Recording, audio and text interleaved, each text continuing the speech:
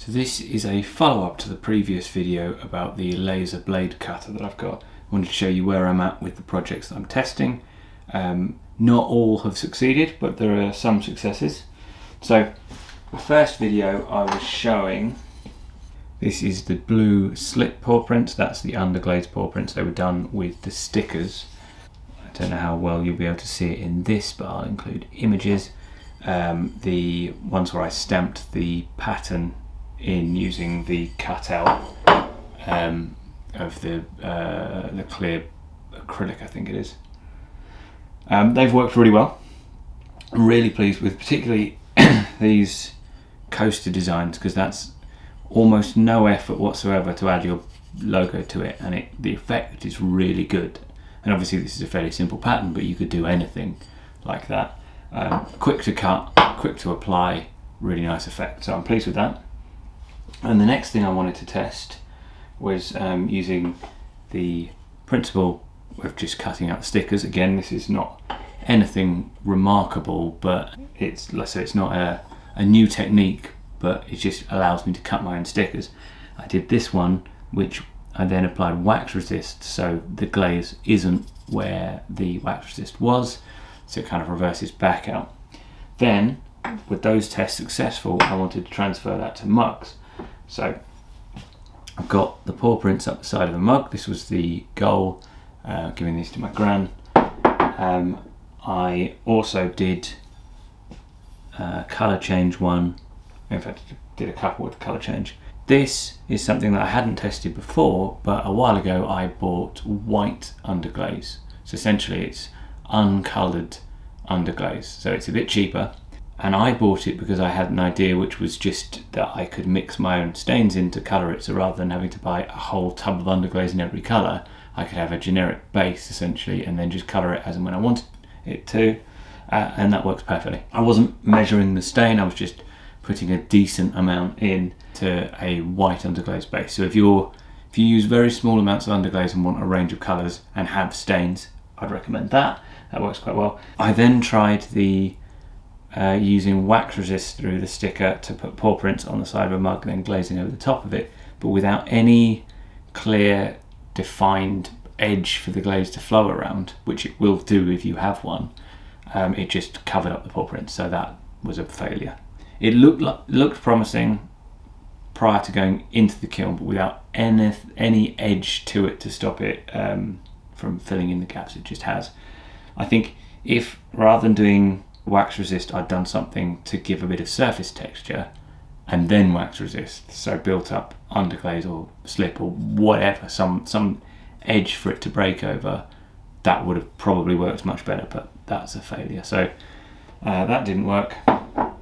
And then we get on to the things that are yet to work, but I feel have promise.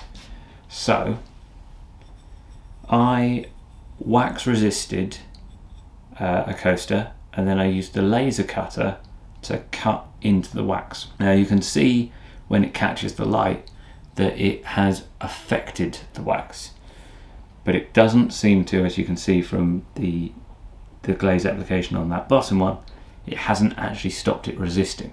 The laser is capable of affecting the wax resist, but with the settings that I am using, and those are the numbers for the etch setting, with those settings it's not removing the wax. Now it could be that it's burning off most of it, but it's too fast for the wax to completely go, and then it recondenses. So it's possible multiple passes, having a stronger breeze over it. There's an extractor fan on the unit, but that doesn't make a strong draft.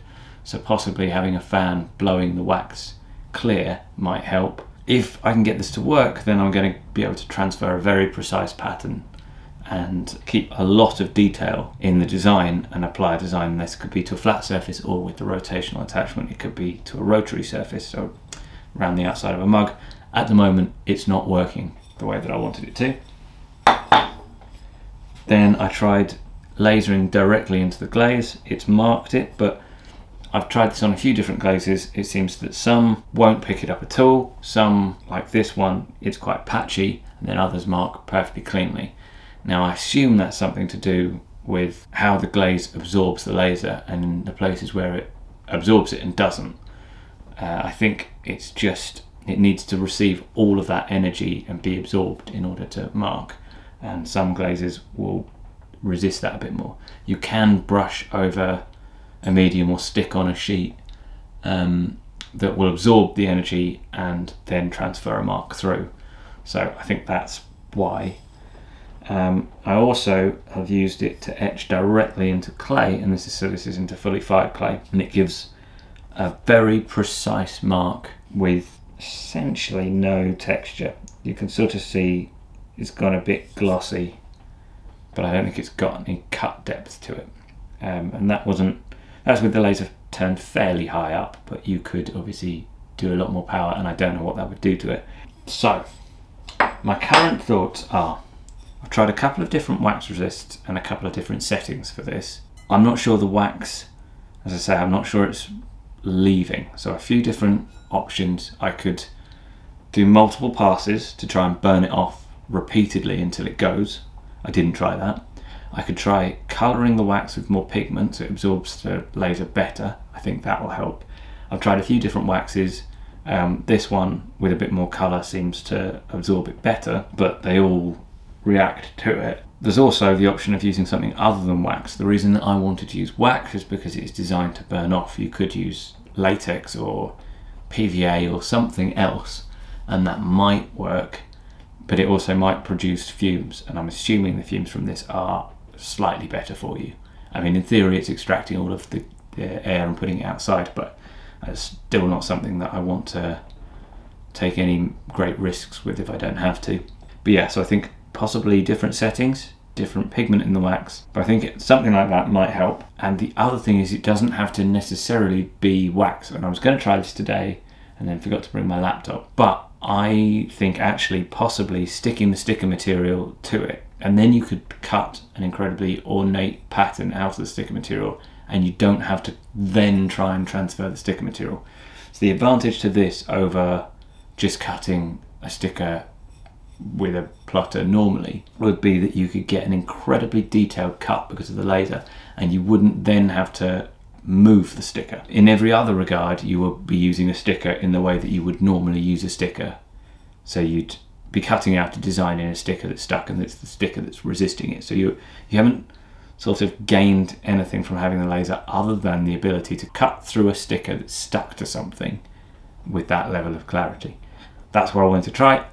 I'm basically certain that it's going to work because the laser cuts through paper. The paper works very well as a resist, so it's just going to be a case of finding the right label to cut through with it. But I've got some paper stickers and I'm pretty sure that's going to work. Marking directly into the glaze or into the clay could be good, but I'm not sure exactly what I'd use that for. Going back to the previous conversation from a couple of weeks ago about seconds and how you mark them, in theory this would let you mark a second with the word second because it's etched directly into fired clay, and you can add a great deal of detail and precision. The difficulty would be getting a mug, say, underneath the laser at the right height. I'm not quite sure how you'd do that, but in theory if you could, a laser would seem to be quite a good way to mark clay after it's been fired. And then finally, not to do with clay, but I've also been using it to cut cardboard, and I have done a reindeer and a T-Rex, and I will show you the pictures of them now, and I will put the link to the blog post where I've shared the printable files for them. You can cut them out with a laser cutter, or if you don't have a laser cutter but still want to make them, you could just print them out, stick them to a bit of card and cut them out. They're a little bit fiddly to cut out and assemble, but they're kind of cool when they're done. And the reindeer is designed to have antlers made from twigs that you can go and find a twig. So it's quite fun if you've got a toddler to try and get them to help you pick the best possible twig, because it's amazing how long you can spend looking at twigs and assessing different twigs on their antler-like merit. But yeah, that's completely unrelated to anything. It's just the laser cutter does a fantastic job of cutting cardboard. And prior to this, I've always cut them by hand, and it's been a laborious process, but with this it's a couple of minutes of just watching machine, which is a vast improvement.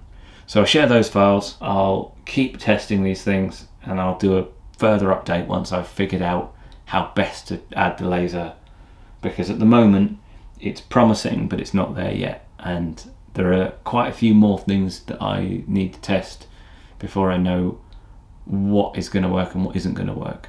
But yeah, with any luck, hopefully in the new year I'll have a more conclusive project finished for you.